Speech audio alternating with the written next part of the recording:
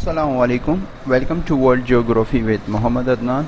Today's tutorial is related to how can we convert the raster data into a vector data. As you can see, I am already converted it, but first I am showing you from where I open it, this tool.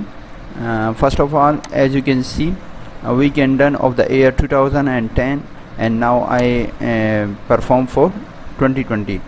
As you can see, we have a raster data in a TIFF format, and these area will be converted into the vector. I uncheck it, so you can see this one. So which one I need to select? Single gray band.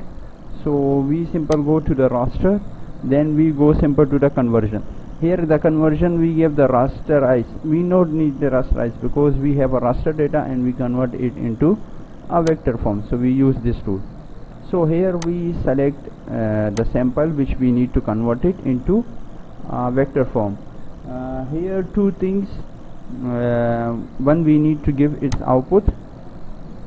Here when you write just a name, its folder will be created automatically. So we give it to the 2020, year 2020. Now here two things are most common in it.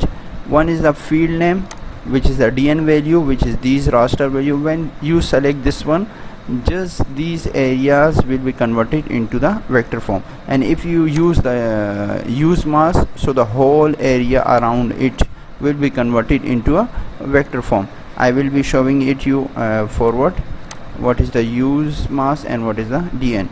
So just DN, we just need these raster pixel into a vector form.